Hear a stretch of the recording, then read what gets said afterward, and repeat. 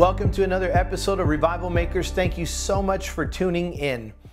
If you've been in one of our recent services or have tuned into the telecast before, you know that our anthem verse for this year is Jeremiah 32:17, which declares, "O sovereign Lord, you made the heavens and earth by your strong hand and powerful arm. Nothing is too hard for you." I felt led by the Holy Ghost to declare that in every church. Every time I'm with a group of people, it's to declare there's nothing too hard for God. And so until He tells me otherwise, you're going to hear me quoting Jeremiah and saying those words, nothing is too hard for God. I don't know what you're going through. I don't know what you're facing. I don't know what you're praying for.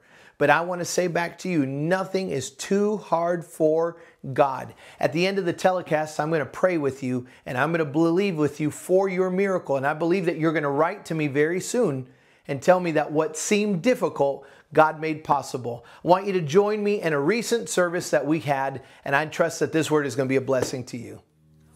There was a man at Bethesda that had been there 38 years, waiting, hoping, or don't. 38 years waiting for the miracle to take place. 38 years watching everyone else get healed. Everyone else get blessed. Everyone else get theirs. Waiting. Wondering, when is it my turn? The only thing about that story,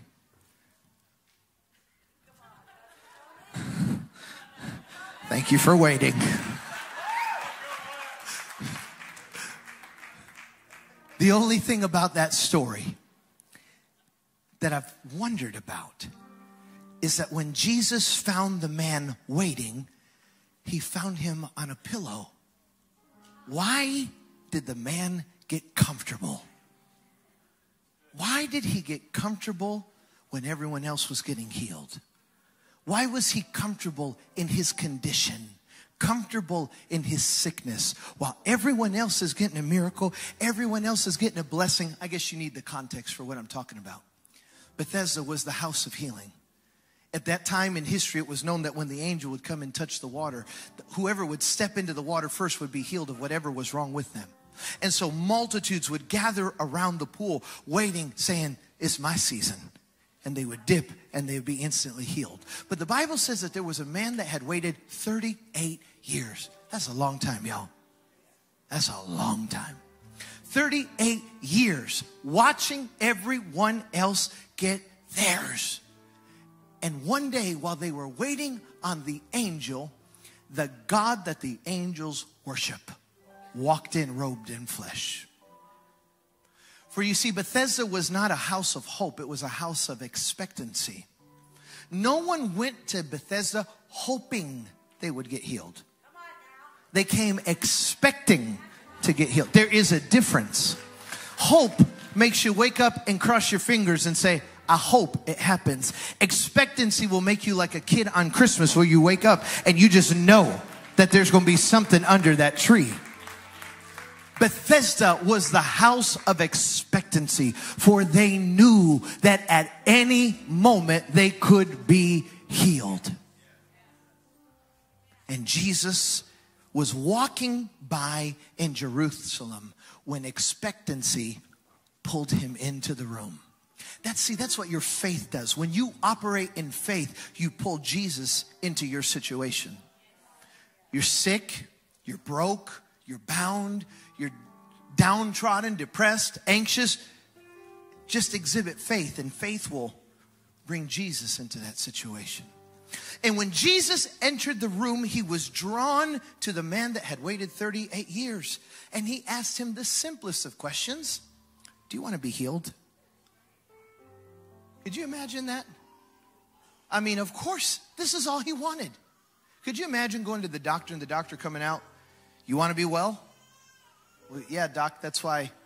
It's like, obviously you can tell I don't go to the gym, but that'd be like Nate showing up to the gym and someone saying, "Do you want to be fit?" "Well, yeah, kinda. That's why I'm here." Jesus asked him the easiest, most simple question. Do you want to be healed? And he didn't say yes or no. He said, well, I don't have a man.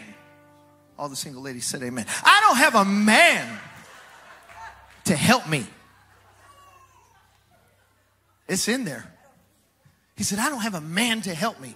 And the angel comes and he moves the waters, stirs the water, and someone always jumps in front of me and nobody helps me, nobody rolls me, no one pushes me. Imagine, he is in the presence of God talking about men. Yet we do it all the time. We are in the presence of the Holy One of Israel right now. But we'll have excuses. Well, but you don't know where I come from. You don't know, my dad wasn't in the picture, and my mother was this, and my mom did, and my child, and we have all these excuses for why we are the way we are. Yet in the presence of God, not one of those reasons matter. Notice in the scripture, when you get home, I'm going quick because of the time, everyone. Forgive me for rushing through this. But notice when you get home and you read the story, he gave all these complaints to God, and not one complaint did the Lord address. Because he wasn't there for his complaints, he was there for his wholeness. He was there for a miracle. And so the Lord steps over these things and says, I want to know if you want to be healed. And then the word of the Lord was, pick up thy bed and walk. He was, ladies and gentlemen, if it was me, just think about it for a minute. If you're telling me that my miracle is on the other side of this threshold right here, y'all, I'm not going to hang out back here. Partially because I'll trip over the vent. I'm not going to hang out over here. If you're telling me my miracle is there, I'm going to be right here. Just in case it comes while I'm sleeping, I'm going to go to bed like this. I'm not going to let you steal mine. I just let my finger hang there just so it'll touch the water and I'll get my blessing. If you really wanted it, you'd position yourself for the miracle. But he got comfortable.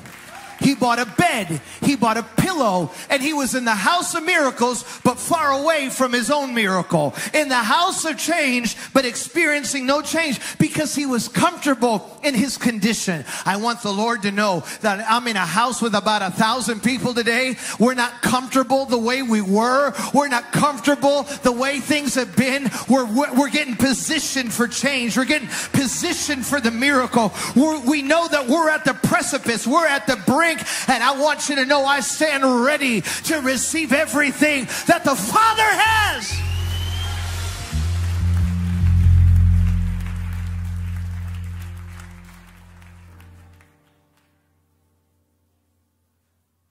That's why you got to be careful. There was a man about 12 minutes ago who came spinning down that front aisle. And half of you didn't know whether to call 911 or what just happened in this house. You don't know what he needs from God. You don't know what he's believing God for. Sometimes God will call you to do something crazy, something radical, something that doesn't make sense to anyone else. And that's okay. You be you. Boo, you will go ahead and be comfortable and lay on your mat, but I'm not comfortable in my condition. I'm ready for change. I'm ready for breakthrough. I'm ready to see my children serving God. I'm ready to see my finances prosper. I'm ready to see health in my body, change in my community. I can't stay still. I can't stay silent. I can't be comfortable. This is the day of miracles.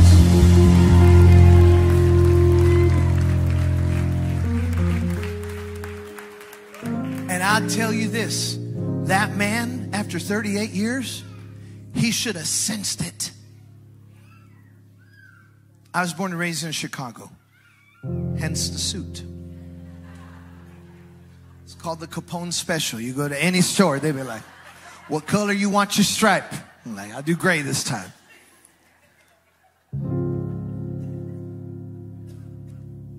So I leave Chicago, I move to Virginia, and they take me to a farm.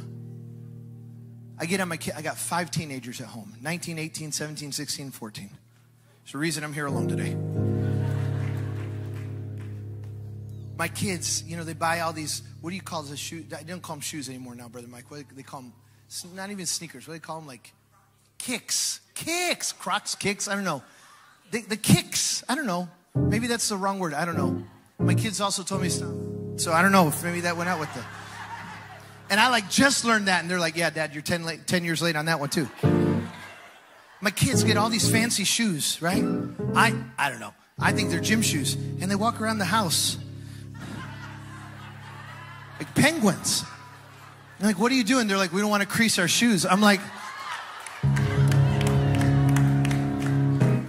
well, you should have seen me when they took me to the farm in my loafers. I don't have a lot of kicks, but I got a lot of loafers. And I was walking in the farm like this, not because they didn't want to crease my shoes, but because the mud was getting on my leather. Hallelujah. Glory to God. Getting on the alligator skin there. And so I'm walking like this. I don't know how to act at a farm. I just learned how to say you all really fast. You know, y'all. And so we're on the farm walking. And that old farmer starts sniffing. And I get self-conscious. I'm like, is it me?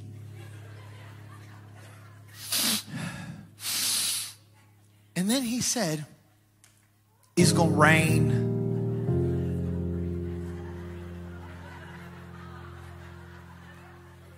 Ladies and gentlemen, there's not a cloud in the sky.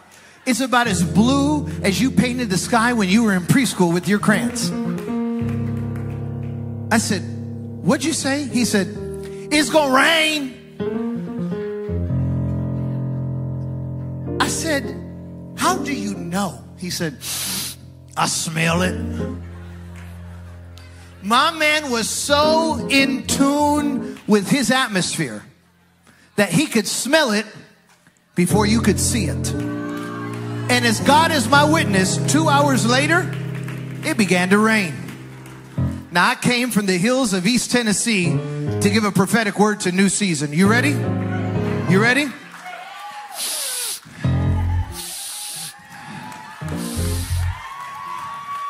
It's gonna rain, y'all. It's gonna rain, y'all. It's gonna rain healing. It's gonna rain blessing. It's gonna rain money. It's gonna rain restoration. Hallelujah. I come to tell someone today that the blessing of the Lord is about to rain on this house. The glory of the Lord. You say, how do you know?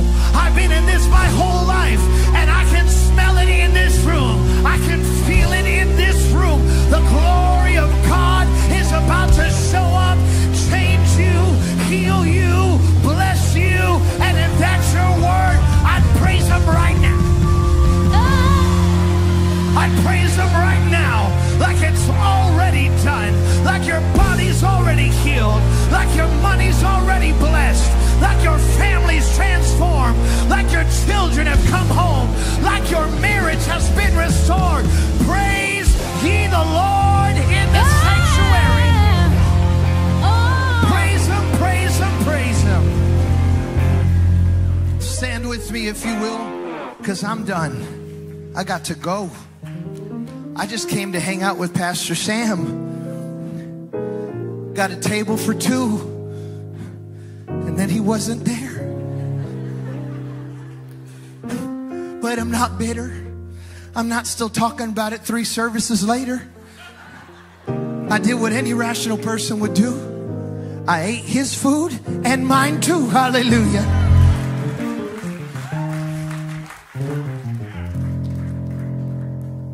I've been through 3 services. I felt the glory of God in the first one. I felt the blessing of the Lord in the second one. But I feel something different in the third one.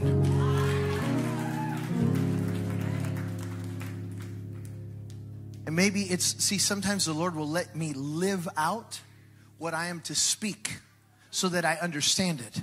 I have been waiting for 3 services to feel what I felt in the third one. But I got here and the wait was over. And I know now why God, I wasn't supposed to preach today. I was coming to hang out. I was going to take him to my favorite hibachi grill. I'm not going to tell you which one, Tokyo. I was going to take him to my favorite hibachi grill where they put the bacon in the fried rice. Glory to God. Ah, tabashi. Oh! Where's my ketchup? Ooh. They put bacon in the fried rice, y'all. Oh. You sprinkle a little teriyaki on top of it. And dip it in the yum yum sauce. Okay. We don't have time for all that right now. But I'm telling you, it's real good. So good I feel about talking about it right now. Okay, stop. Stop. I gotta stop. I was just gonna come hang out and get a little fried rice with bacon with the teriyaki and the yum yum sauce on the top of it. Just gonna hang out. And then Pastor Sam said, I need you to preach on Sunday. I said, I don't need to preach. I'm about to preach 2 weeks in Texas. I just want to come hang out. He said, I need you to preach. And I came and I said, Lord, what do you want me to preach? And the Lord said, wait, I'll tell you later. And so I waited all through yesterday. I waited all this morning, and I got to the house today. Not really knowing why the Lord brought me here, but now I understand why. He wanted me to tell New Season that there is a new sound coming out of New Season. And with that new sound, there are new miracles. There is new blessing. The word of the Lord to you is that there is a new thing that the Lord is about to do. He's about to do, and there's not a devil in hell that can cancel it. There's not a human that can block it. You ought to get ready for the new thing. The new thing. Oh, the new thing that God's about to do. I'm here to tell you, it's a new thing. It's a new thing. It's a new door. It's a new one. Get it, get it, get it, get it. Yeah, yeah. It's a new thing that God's about to do. The wait is over. The blessing has arrived. Hallelujah, hallelujah, hallelujah.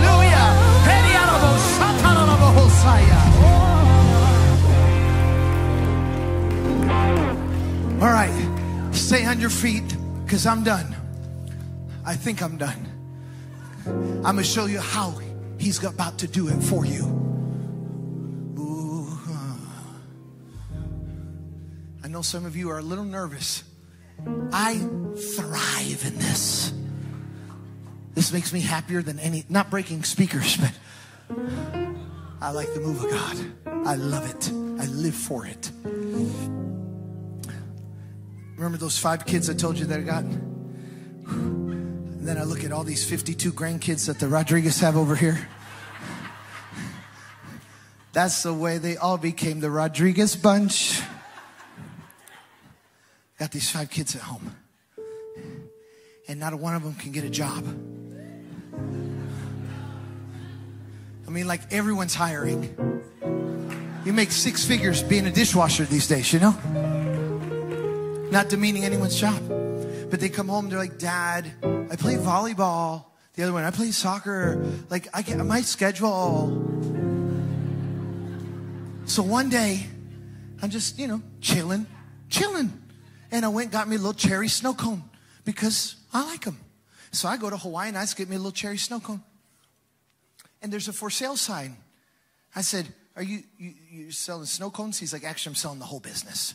He said, my kids have graduated college. He said, I bought this so that they'd have a job. I'm like, oh, you're my inspiration. You're my hero. I said, so you're selling it? He said, yeah. He said, do you have kids? I'm like, oh, do I have kids? Man, I got like a whole park district in my house. So I bought it. And I came home, called a family meeting. I'm like, hey, y'all, I bought Hawaiian Ice. And they said, why? I said, because y'all are going to work. And they're like, what are the hours? I'm like, whatever I say. How much does it pay? I'm like, whatever I decide. If you want to get back in the house, you're going to go work. So I bought Hawaiian Ice.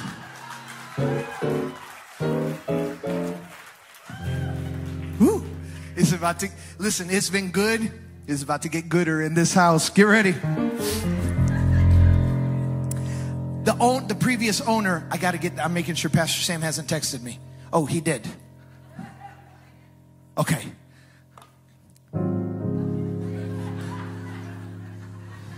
Amen. Okay.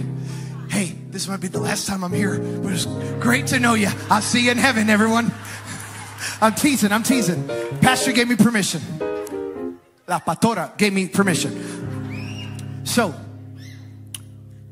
he said, I got to show you how to work the machine so you can teach your kids. I said, yeah, please do that.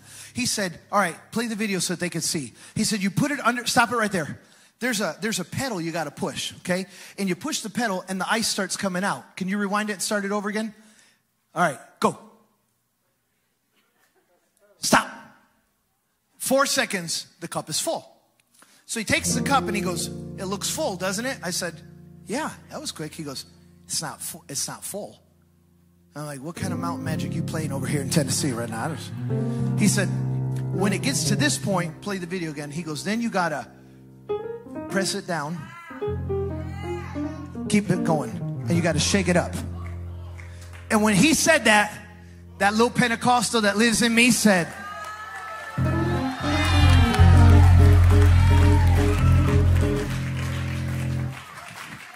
what's your name? Ashley. Sister Ashley, I got quickened. Hallelujah. He said, you got to press it down, shake it up, and I got quickened. I said, and what do you do then? He said, you do it again. I said, what exactly? And I kind of already knew the answer, Sister Ashley, but I was asking for my own, I said, why exactly are we pressing it down and shaking it up? He said, because you have to make room for more. So at that point, I went straight Pentecostal helicopter.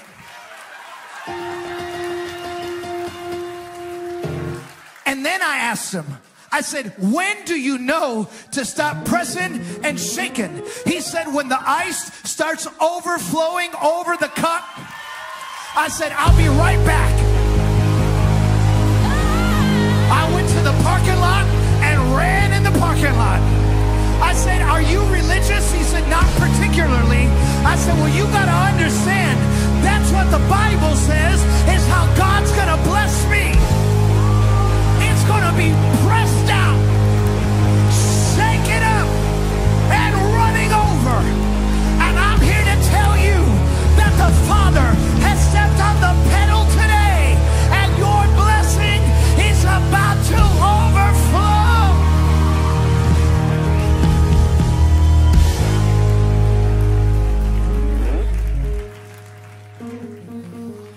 Get ready. My God, I feel like T.D. Jakes in 1997.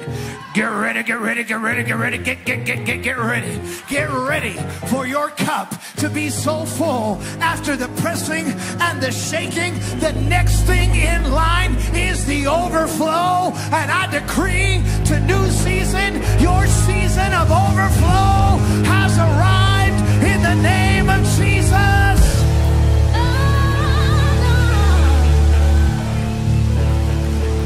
All right, we got to go.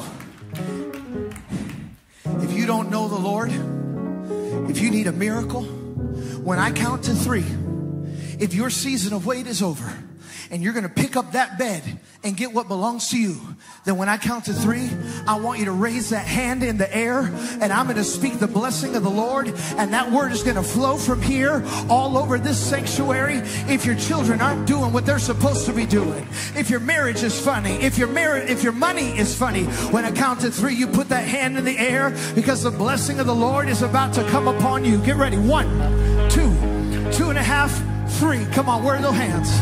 I'm going to pray the prayer of faith. And when I shout the word now, I want you to give God a shout of praise, because on the other side of that shout is your healing, your breakthrough, and your deliverance. Are you ready? Upon the authority of the word of God, by the power that's in the name of the Lord Jesus Christ, I take authority over sin, sickness, and disease. And in the name of Jesus, be healed, be delivered, and be set free right now. Hey!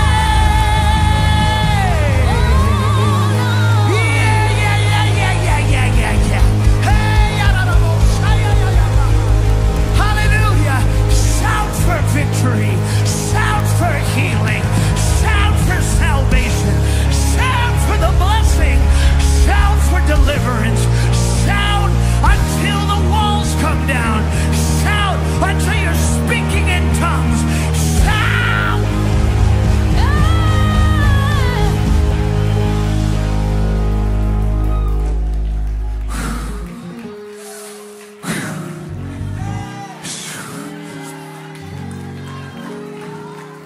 Maybe you've never been quickened before, but if you feel it, just say, I'm never going to be the same again.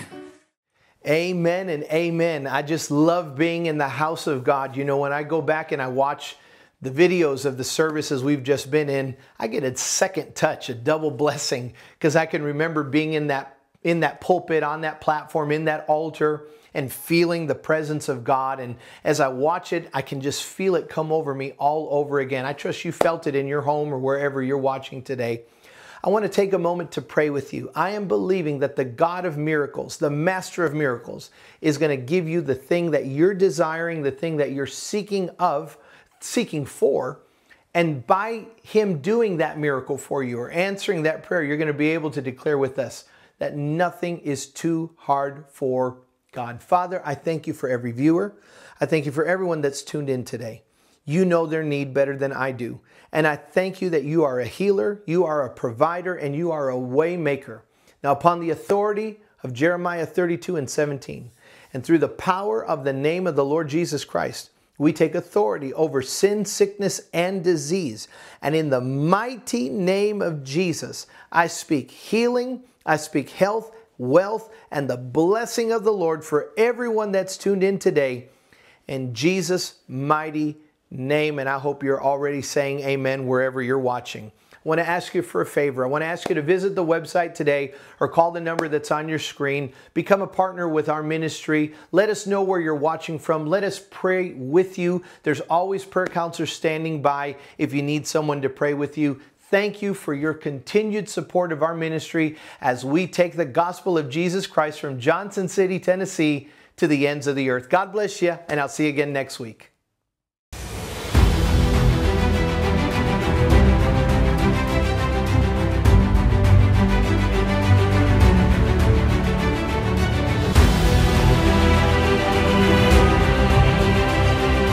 I hear the sound of the abundance of rain.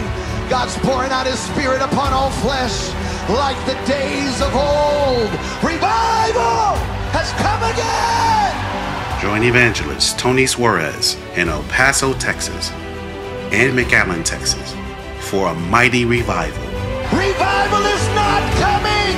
Revival is here. Revival on the Border with evangelist Tony Suarez will be in El Paso, Texas, March 21st through the 23rd, and then in McAllen, Texas, March 27th through the 29th. Service begins at 7 p.m. nightly. For more information, visit TonySuarez.com.